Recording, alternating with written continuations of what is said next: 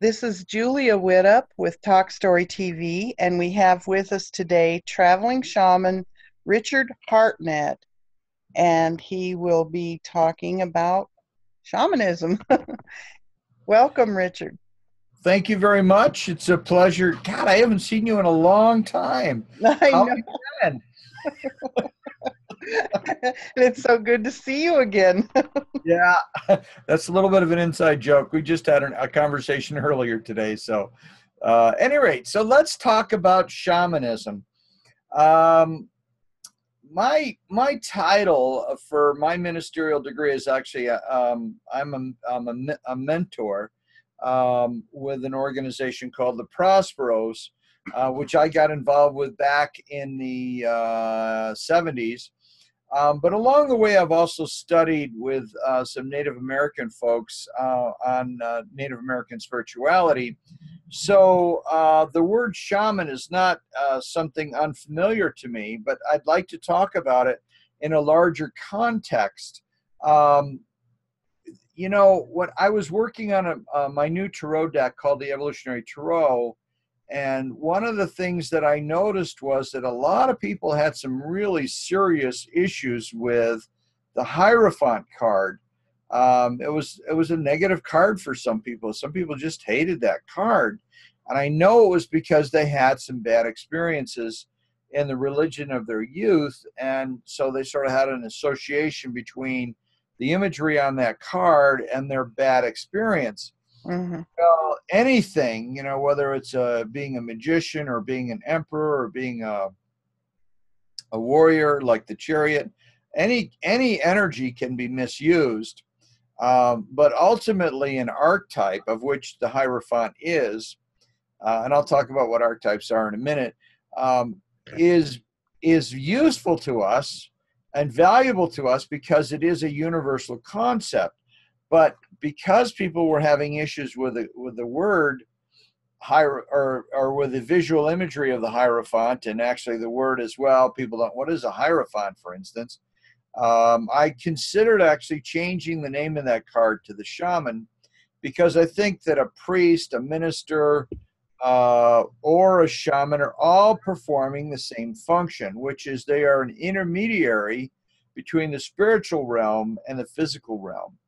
And that because they have spent their life, as I have spent my life, thinking about and exploring how to connect with the spiritual realm, they are literally someone who stands at the door between the two realms, and that they are useful to people because not everybody has the time or the inclination to do that kind of exploration.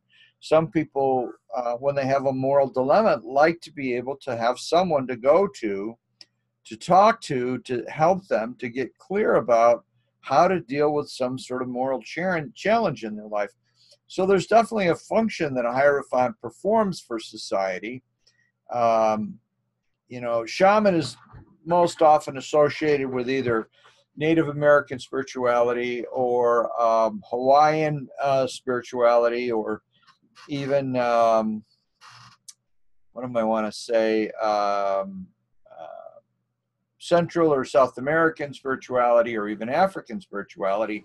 So there are many different cultures that have something that looks like or is essentially a shamanic in nature. And if you think back to maybe some of the movies of your youth, one of the things that you see is that oftentimes people are really caught up in the passions of some sort of conflict in the world, and they want to immediately go to war and try to, hurt their enemy. And the shaman is very often the voice of reason that sort of says, let's see if we can find another way to resolve our differences. And that is part of what a shaman does, is he tries to help us to figure out how to deal with the various challenges in our lives.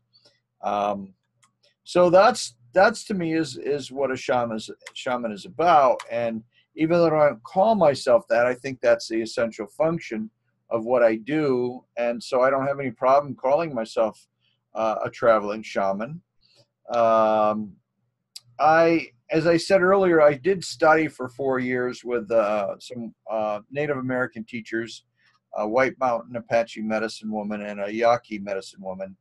And my greatest passion from that experience was my passion for the pipe, the Native American pipe. And I actually still have a pipe. I am acknowledged by them to be a pipe carrier. And I do use pipe in a ritual fashion with people. I have used it for blessings for a baby, and I have used it for ceremony, in the sense of like a wedding ceremony or something, but also sometimes to help people get into a sacred state of mind, to get into a state of mind that's less run by the ego.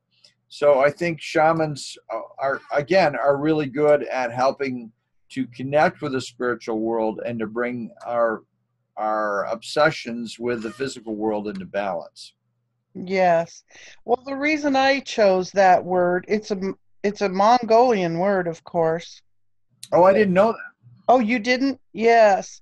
It's from the Mongolian language, but it seems to be a word that fits, like medicine man didn't quite make it because it says man and it Right. and it can be a woman. Many Oh, shamans are women.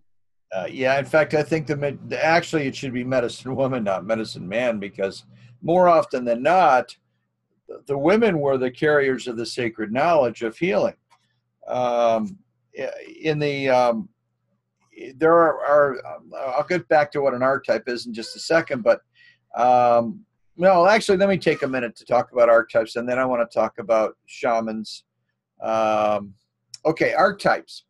Carl Jung came up with this idea, and that was that if you go around and you study all of the different cultures all over the world, although people have different languages and they have different cultural values, there are certain characteristics or qualities or attributes that seem to be universal. For instance, all cultures have leaders. Now, they may call them potentates or presidents or dictators or chiefs or kings or things of that sort. There's all sorts of different words for that, but every culture essentially has an archetype for a leader. Even a culture that might be chaotic and is that believes in anarchy, in other words, there are no leaders, there's still a reaction to the archetype of leadership. Hmm. All cultures have mothers. All cultures have medicine people. Now, there are primarily four archetypes that are very important for men, and they are the king, which is the leader role, the warrior, which is, every culture has to have some sort of warrior energy to protect itself. And then there's also the lover, the masculine side of the lover. There's also, of course, the feminine side of the lover. And then there's also the magician, which, many times the medicine people that would do ritual, we're doing the magician energy. Now, so when I was looking at the tarot, I could easily identify those four archetypes as the Emperor card for the king. The lover card was obviously the lovers. The warrior card to me is a chariot card. And then there's also finally the magician card. So then I looked at the feminine archetypes, and I was aware of, through the teachings of Starhawk and other female authors, that there were primarily three feminine archetypes that were talked about. I actually think there's four, but because of the nature of our society, only three are primarily talked about, and that's the maiden, the mother, and the crone. And the maiden, I think, is easy to see in the tarot as the high priestess. The mother is the empress card, but where was the crone energy? And to me, we do the crone energy a disservice if we identify it too much with the witch or the old woman with the bent nose and the mole on her face or whatever, because I think the crone energy actually represents feminine medicine woman kind of energy, and a young woman can do that as well as an older woman. But it's when the feminine energy is receptive to nature and gets a sense of what herbs might be helpful for what kind of things. I mean, how do we come up with medicine? I mean, it's nothing short of miraculous. Uh, it's more than trial and error. I think it's actually women using their intuition, of which women are usually a little bit more comfortable with working with their intuition than men are, using their intuition to learn from nature to get a sense of what might work and or what might be poisonous, or even how a little bit of poison can be a cure. So, so I was looking at that and thinking, well, there's not really a crone energy in the tarot, and that's led me to one of my additional cards that I've added into my tarot deck, which is I'm calling the healer, so that we don't get too stuck in that crone imagery. But it's very much a feminine archetype. So archetypes are universal, and I think that it's really important that we recognize them, and that we recognize how important crone energy is, or how important healing energy is to us. What about the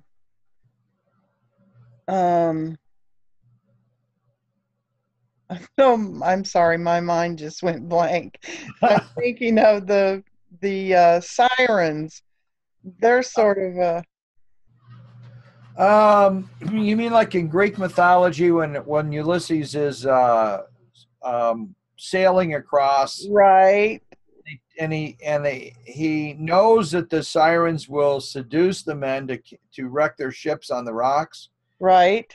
because of their call. Okay, I just want to make sure we're talking about the same imagery.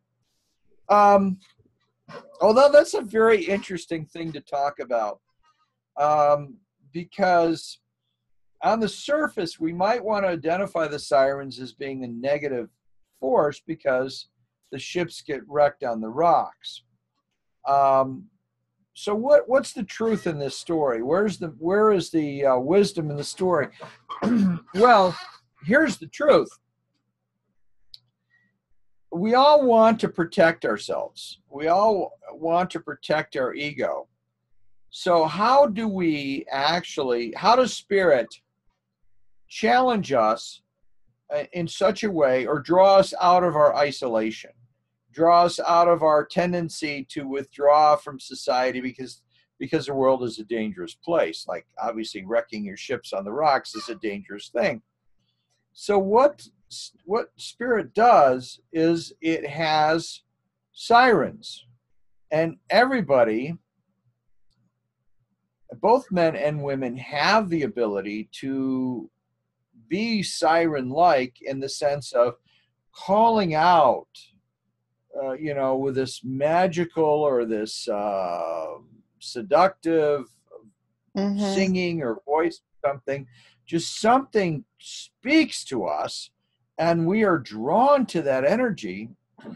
And remembering that most myth is metaphor, to wreck our ships on the rocks is to have our life be totally disrupted because of meeting someone that we fall in love with. And that doesn't have to necessarily just be a woman. And It can in be a fact, I think, drug. would you say? It can be a drug. A Oh yeah, it drug, could be a it alcohol. can absolutely. Yes, there are many different addictions that draw us out of our isolation. Um, so the thing is, if we didn't have those things, that we may not like them because we go through painful experiences, then we never get to evolve. One of the most common things people come to you for, um, as a tarot reader, is they ask about relationships, and it's almost invariable that people are struggling in relationship, whether it's they are trying to find a relationship, or in the courtship phase, or they're maybe they've been married for a while and they're getting bored with each other, or there's friction within the relationship. But all of those in different ways indicate that the siren of relationship, the irresistible call, is drawing us out of isolation and into relationships so that we can interact with something outside of our comfort zone. And then when that happens, there's this possibility of evolving and growing through that interaction. I like to say that relationships are evolutionary drivers. So sexual fulfillment, love, friendship, companionship, intellectual stimulation, anything you can, spiritual companionship, anything you can think of that comes to us through the process of relationship, that's the reward that you get for doing the hard work. And it doesn't necessarily just have to be in romantic, but that's the one, of course, the one that's the most seductive. And that's, I think, where the sirens are. The sirens represent that really powerful, alluring energy that says, ooh, you're going to get this fulfillment if you listen to the siren's call. But invariably, you will wreck your ship, the ship of your life on the rocks. The old life will be broken down so that a new life might emerge. Now, I'm a big advocate of Greek mythology for a couple of reasons. First of all, it's less threatening to people than when I talk about Christian mythology. When I say Christian mythology, the fundamentalists are insulted that I'm calling it myth. But that, to me, that's the highest compliment I can give something, is to say this is a mythological story, because that means it holds a great universal truth, like the archetypes. Or the people that are not Christian are offended because I'm talking about the wisdom that's in Christianity, and they're like, they just like being pissed off about, Christianity because maybe they got hurt when they were a kid or something, abuse of power or whatever. But when I've written 2 books on Greek mythology. One's called the Call of the Soul, which is that a little bit like the sirens, it's something that calls us out of ourselves. And the other one is called The New Old Gods, which is looking at Greek mythology and finding out, interpreting the stories so that they become relevant for modern society. And in that first book, The New Old Gods, I wrote about the Medusa. And the reason I wanted to talk about that is because the Medusa energy, the Medusa story is sort of another variation on that whole thing about the sirens. Only in the Medusa story, it's not the sirens that are seductive, it's Neptune, the god Neptune. Medusa is this woman who's on her way to honor Athena at Athena's temple. And as she's walking up the steps of the temple, Neptune steps out of the shadows and says, ooh, you're a very attractive woman, and I would like to, he wants, right? And she's like, oh my gosh, can you believe this? A god wants me. And so she is totally seduced by Neptune, and she gives herself to him. Well, guess what happens? Athena becomes aware of the fact that this has happened on the steps of her temple. And because she gets mad about it, she turns this woman into the Gorgon, which is the creature with the snakes and the hair. And if you look at it, it's stone, right? But so notice that both with the sirens and with Neptune, there is this seduction that's going on that essentially derails life. But if you really look at the stories, what you find is that they don't just tell you what the problem is, they also tell you how to solve the problem.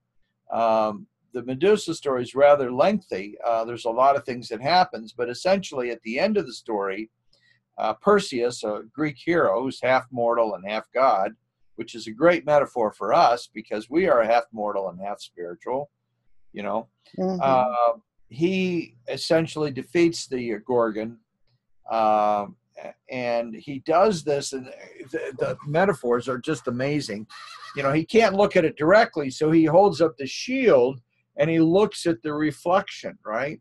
Uh-huh. What a great metaphor that is for us, because when we're caught in a problem in our life, something that has caused us to wreck our ships on the rocks, or it has caused us to, be seduced by something like Neptune also rules drugs and alcohol, which is, like you said, that's a different form of, that's a variation on the seduction idea. That when we get seduced and our ship is wrecked, there needs to be a way out. And the story of what Perseus does tells us, okay, you can't look at it directly because it will turn you to stone. When you're caught up in being hypnotized by something, when you're caught up in an addiction, it does turn you to stone. So you have to reflect on it. Did you get that? That's true. Right? And the reflection is doing like psychotherapy or analysis or something of that sort, and really beginning to look at your story from a higher perspective so that you can literally chop off the head of the thing that paralyzes you. And it is possible to do that. That work is possible, but it's not easy work. It's hard work to do the spiritual work. But here's the thing, easy stuff is not really going to, it's unlikely that an easy solution, an easy fix is really going to change anything of any substance. If you have a deep-seated neurosis or a deep-seated wound, then you have to go deep within your psyche in order to heal that. You have to go in the underworld. And the Greeks have all these stories about going into the underworld in order to reclaim what has been lost. So, that's a powerful thing, is learning that you can, and what do shamans do? They sit between the worlds. And they go into the underworld. Yes, they access both the underworld and the above world. They help us to get a sense of that spiritual is a dynamic presence in our lives and helps us to work with that energy. But they also help us to go into the underworld. Like if you've ever done Sweat Lodge, which I studied that for a few years, and I don't conduct sweats, but I'm an advocate of them. But I'm talking about a real sweat, not, sitting in a sweat where somebody doesn't really know what it's about. And just because you got hot rocks and heat and water and steam and stuff, that's not a sweat lodge. A sweat lodge is a very involved thing. But if you really do one of those, it's painful in a sense. I mean, your stuff comes up, your issues come up.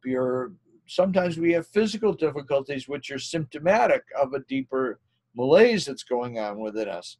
But that's the idea. If you travel to the underworld by doing a sweat lodge, to confront your wounds, to confront your erroneous states of consciousness in order to actually transform yourself. You get what I'm saying? Yes. Yeah. Yes. Okay. I've had a lot of experience with sweat lodges. I'm sure you do. I would think. And you Yeah. probably have a lot of people who are coming through your organization or coming and teaching for you in Grand Junction that have experience about that.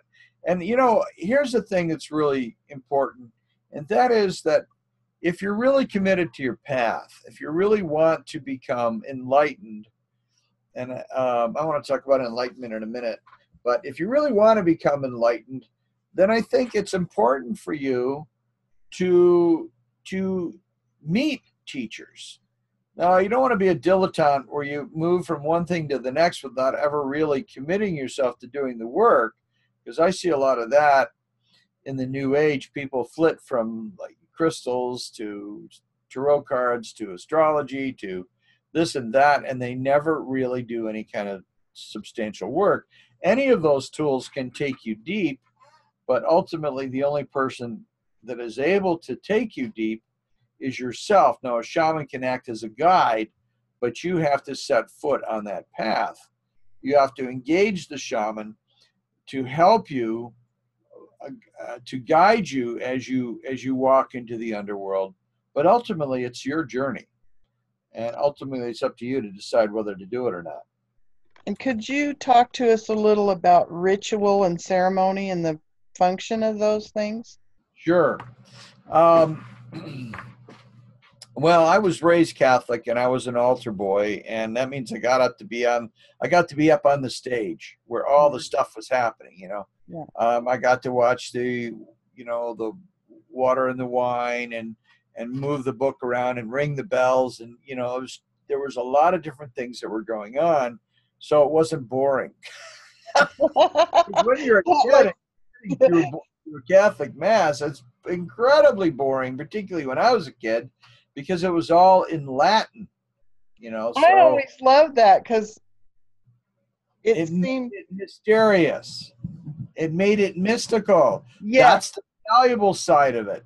And people were like, well, we're bored because here's the reason they were bored. They lost their sense of what the ritual was about. It could have been in Latin if they had taken the time to really explain more to people about what was going on in the ritual. Now, ritual is something that helps us to get into a state of mind.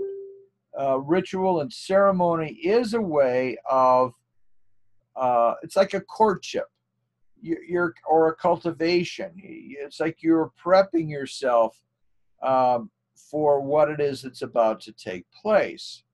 Um, like a common ritual we do in America is people may not say grace on a daily basis, but when Thanksgiving comes around, more often than not, people will take the time to give thanks, to do some sort of saying of grace, and that is a ritual of honoring the blessing of the food that comes our way on a daily basis that sustains our life.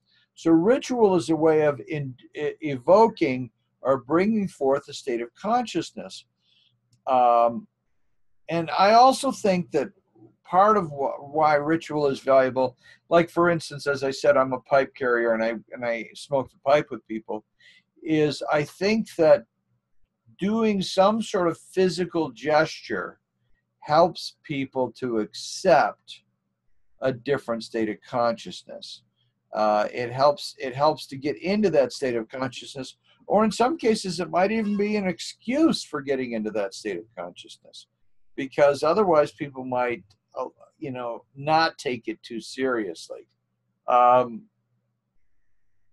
I think it's unfortunate that as a society we've had this tendency to not do meals like Thanksgiving, to not sit around in conversation, that we have been seduced by cell phones and computers and television, and that you I see this even in my own home, where there's a teenager that lives in my house, not mine, but somebody else's.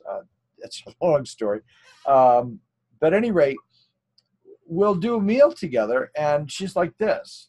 She's got the cell phone right here, and she's doing this instead of interacting with the adults in the room, and benefiting from that interaction. She is just doing that thing. So the ritualistic aspect of a meal, the nurturing aspect of family, is lost Mhm. because of our technological stuff. And I think you could easily say that we have become addicted to cell phones. Um, when you really look at what addiction is, and one of the characteristics of addiction is that you can never get enough of whatever it is you're addicted to. Like if Um, it's alcohol or it's drugs, you always want more. You always want greater. Um, and the truth of the matter is that most often when we're addicted, we don't get it. We think that if we could just get that one extra drink, or that, if I could just hit the big jackpot when I'm gambling, or if I can have a really good conversation on my cell phone or something, that somehow is going to fulfill me, and that I'm going to have something that is going to make me happy, but it never works. It's what I call flipping the light switch to turn down the stereo. No matter how many times you do it, it isn't going to work. It's not going to work.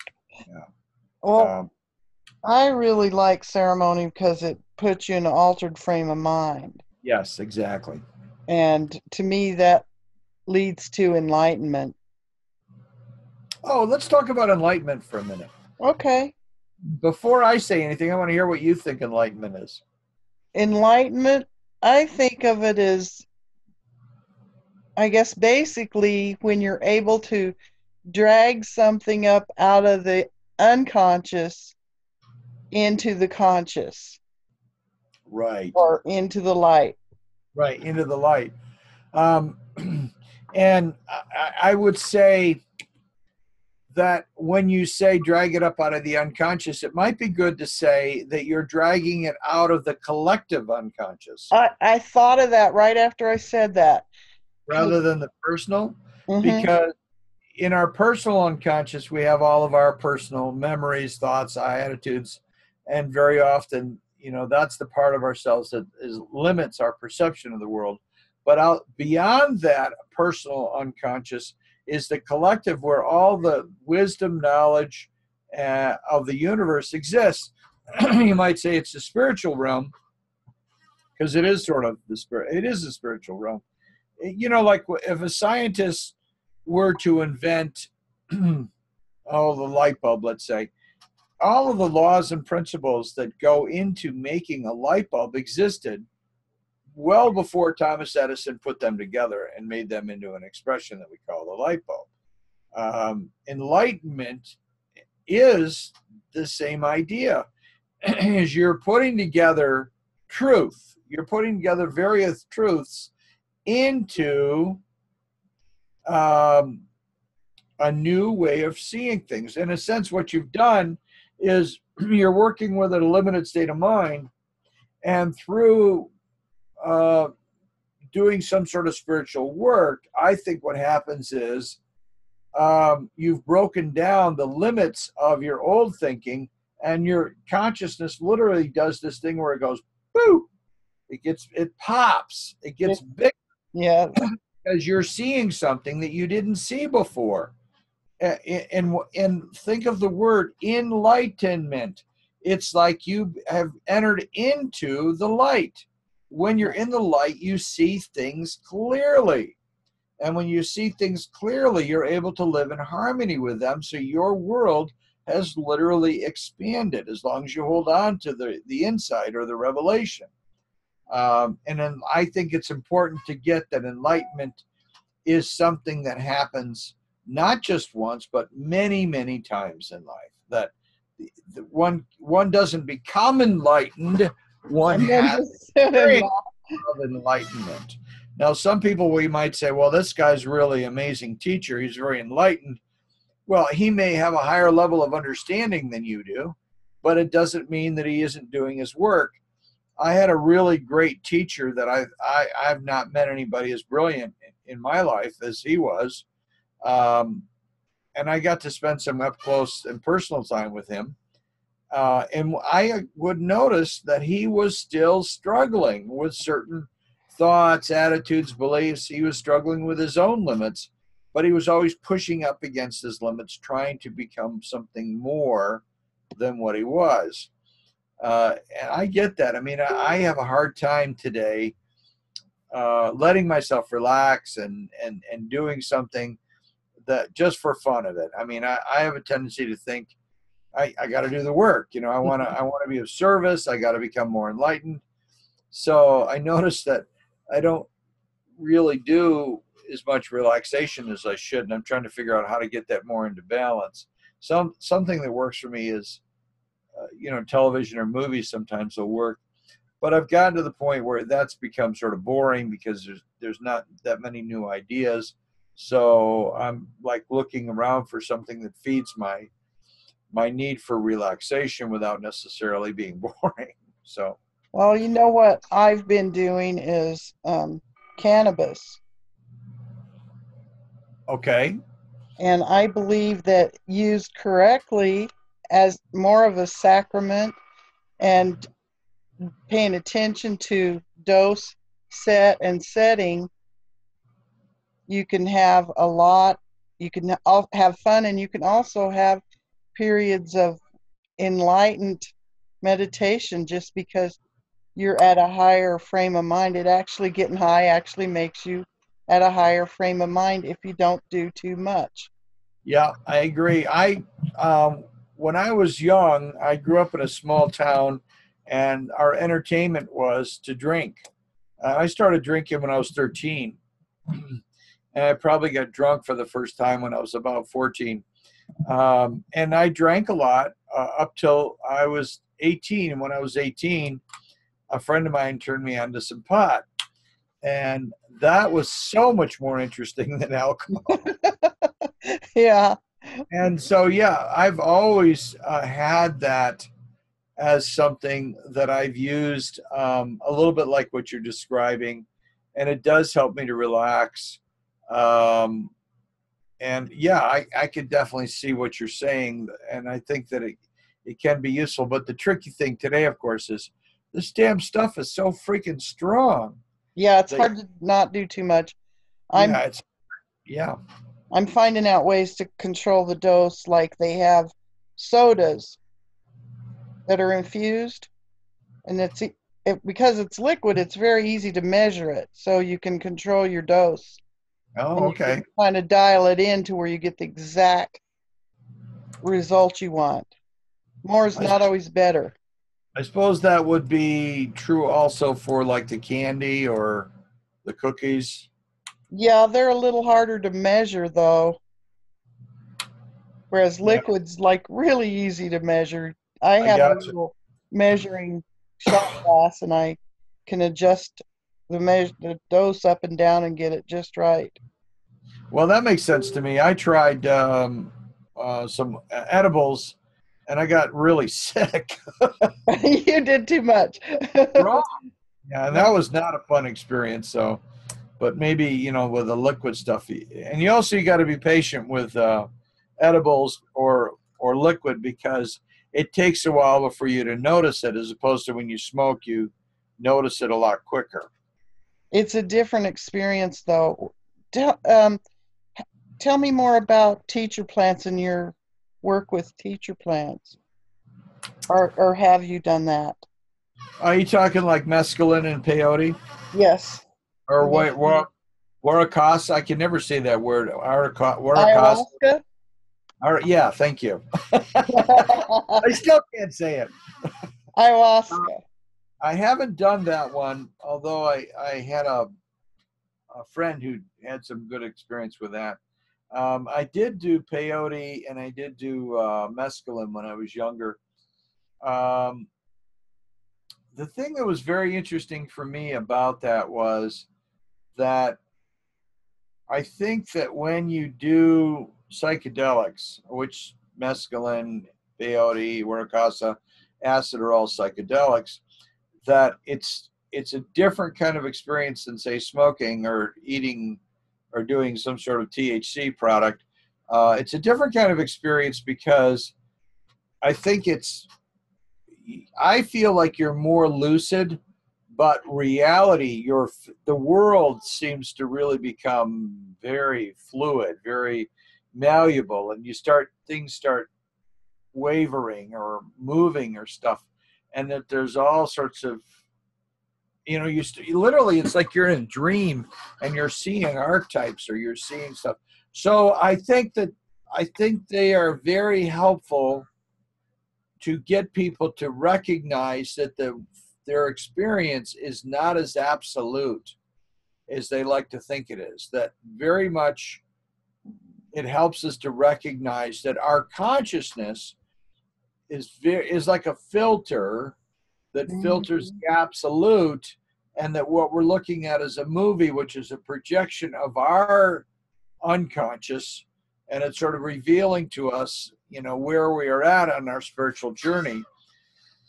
So I think it's really useful. And one time I remember that I had gotten uh, particularly high on some sort of psychedelic plant, and the world started to feel like it was dissolving, and that my spiritual tools were able to help me to keep from feeling like I was going crazy. That it was became like an anchor that helped me to get through that. So I think that they're very, very valuable in breaking down the absolute iron grip that the unconscious has on the conscious mind. But I feel like anything, once you get the message, then I think it's, you've got the messages. I don't know that it's necessarily continues to serve, and then it can become, an addiction like anything else. I think that's less likely with THC or marijuana or products, because I think that there's also this big medicinal quality that's going on. I know you have some physical challenges Mm-hmm. that I know that probably the products that you're using are helping you to manage some of your Yes. physical difficulties. Yes, it is. But I think it's like we talked about enlightenment earlier too. If you're using it for that purpose and using the correct dose, you will have periods of enlightenment every time because you set up a little ritual with it. You've worked out your dose, and your mind will just automatically go where it needs to go for that. Yeah, but again, I think it's essential that you have a sense of ritual, like we were talking about Yes, earlier. That it, like with Sweat Lodge, if you don't have the appropriate sense of the ritual of Sweat Lodge, and you just sort of subject yourself to the hot steam or whatever, that's not necessarily going to make that experience happen. And that with psychedelics, or it's the same kind of thing. If you don't approach it in a ritualistic way, then it's possible that could become a distraction, addiction. or an addiction. Yeah. Yes. Or if you're doing it too much or too often. Yeah, exactly. We talked a little about ego earlier, and I wonder if we should go back to that a little bit. You mean you and I personally talked about this? Yes, before we Yes. started this show. Yes, before we started the show. So, yeah, so that's really a really helpful, I think that's an important concept to talk about. There's a lot of what I call ego bashing going on in society today. And I hear sometimes people say things like they wish that they're striving to become ego less. And I think that's a mistake. Like any other part of our consciousness, the ego has a purpose, just as the body has a purpose, just as the mind has a purpose, and just as the soul has a purpose. And that our challenge as conscious people on the path is to understand what the appropriate use of the ego is. To say to become egoless, to me, is a pointless thing to say, because it's like saying I want to cease to exist, because the ego is literally our identity in this world. But it's paradoxical because it's also a transitory thing. Who you are today is not who you were when you were a child, even though there are elements that run through that have, that you can recall being that person. You are not that person anymore. You are who you are today. So this ego is a sort of this malleable thing that is constantly changing, but also there's something about it that seems to be consistent. So if you didn't have an ego, you wouldn't have a vessel in which to do your work in this world. And I do think that when we die, we drop the ego. But there's something else within us, which I think is the soul or our essence, that sort of observes the ego. And without saying it's that there's sort of an objective relationship the soul has with the ego, where it just goes, it notices. And it notices when the ego is running the show and it's out of control and everything is about feeding the ego, gratifying its desires, gratifying its needs, doing something to make itself feel better. That can become a problem when you get on an ego trip, if you will, when Yeah. the ego totally um, everything is about gratification, and it's also everything is about the self. And what is lost is a sense of the inner dynamic between the self and others, or the self and the world, that it's all about what the self wants and feeding the self. And that's when we engage in exploitation. Now, I think as when you look at our society today, what you see is there's a lot of unethical behavior going on. There's a lot of people engaging in ruthlessness and lying and stealing and murder and all sorts of other horrible, depraved things. That's because they have nothing other than ego. They don't recognize the soul within themselves. They don't identify the soul within themselves.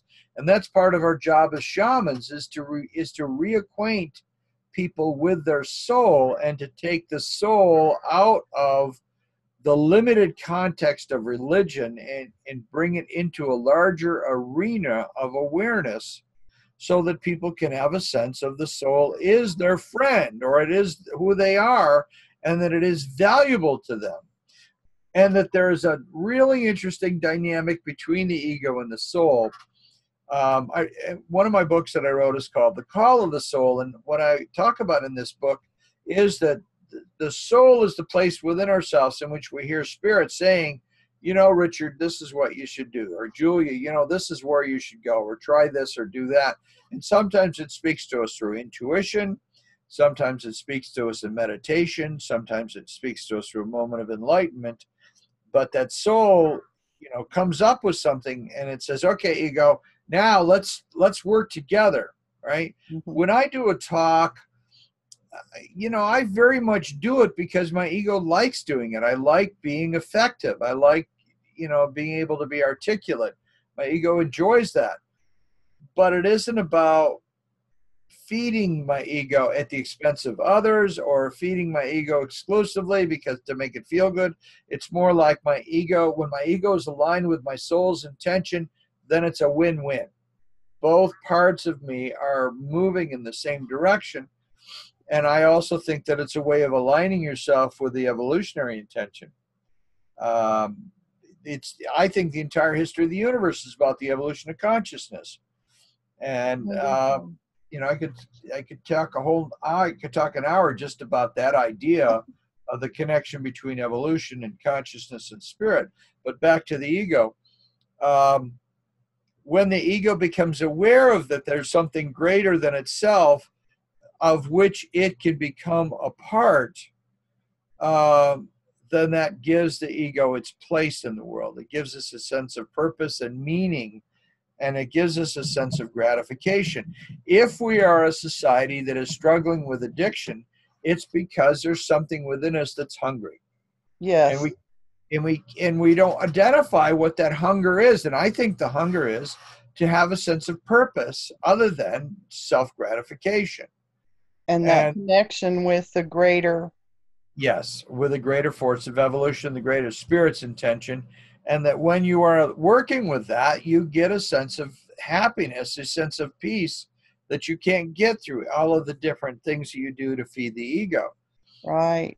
But the ego does feel good when it's doing that kind of thing. It feels like it's part of something greater than itself. And that's a really important thing. I puzzle over why people are able to actually run into combat and put their lives in danger. And it's because somewhere within them, they're hungry to feel like they are part of something greater than just themselves. And that's what allows themselves to put themselves at risk. There's a really interesting series on TV right now about the Vietnam War. It's very well done. Yeah, I've been watching that. And one of the things that you get is how many people volunteered or enrolled to become part of that, and they felt like they were serving a greater good. And somewhere along the line, that got lost. And when they become aware of the fact that that got lost, there's a tremendous sense of anger and a tremendous sense of betrayal within these people. They're so deeply wounded because they went through such incredible suffering in an effort to serve something greater than themselves, and to realize that they'd been betrayed by a lack of consciousness on the part of their leaders, or some outright, self-serving on the part of their leaders. The amount of rage is Yes. really huge. Unfortunately, too many people turn the rage against themselves. I was stupid to do this, and they hate themselves, and that leads to suicide. There was more. Suicides than there were deaths?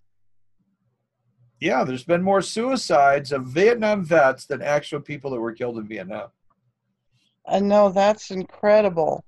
Yeah. That shows the incredible price that they paid. Yeah, an incredible woundedness and an incredible betrayal on the part of, Our leaders.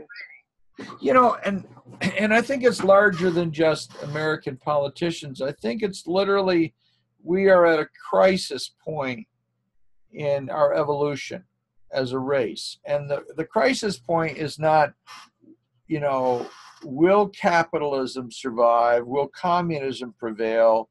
That's an oversimplification of two extremes, if you will. You could say communism or socialism and capitalism. It's something greater than that. Is, will we rise above our egotism that wants to get into a fist fight to make ourselves right, and instead find the courage within ourselves to peacefully negotiate an enlightened resolution to the challenges and conflicts that we have? And that's what I'm calling on shamans to do here. That's Yeah, what I really want.